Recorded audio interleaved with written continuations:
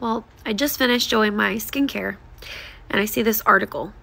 That if I'm going to show you a face, and if you don't know who this is, don't bother. I'm not going to tell you who this is.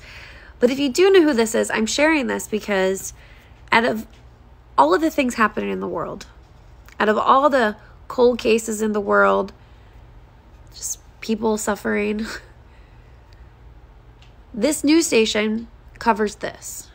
This is what they use their platform for, their power, their microphone. This is what they use it for. And what is just, I don't know, makes me make this video is that they've had Kaylee's family on so many times and letting Steve, Kaylee's father, know, like, we're here for you. We support you.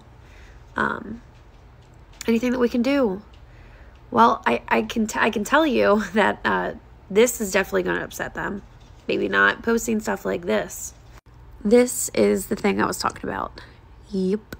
If you don't know who this is, that's a good thing, because I'm not going to be the one to tell you.